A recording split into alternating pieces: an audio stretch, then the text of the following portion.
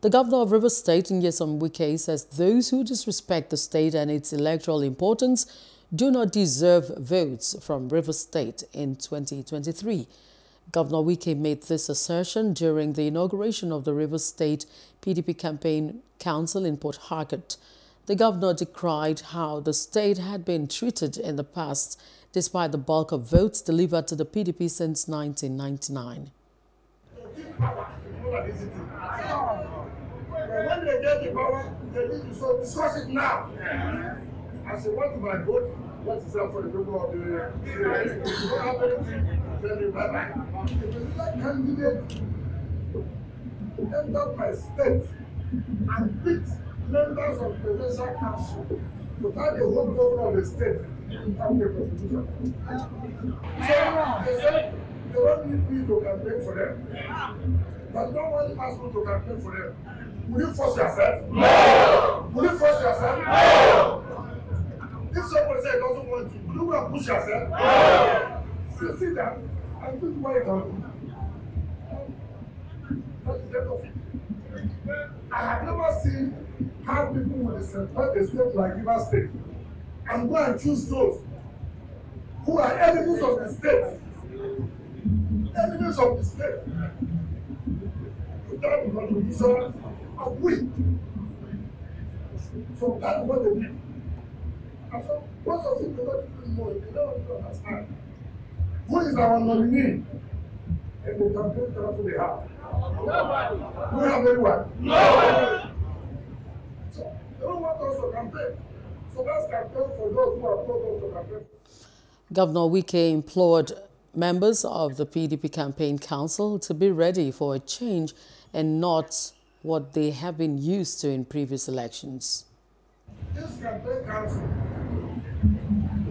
is completely strategy on how we're going to campaign, on how we're going to follow the election. This election is a different election. It's a different election. It will not be as easy as the other election. No. Therefore, we're going to apply strategy and not make the public to know.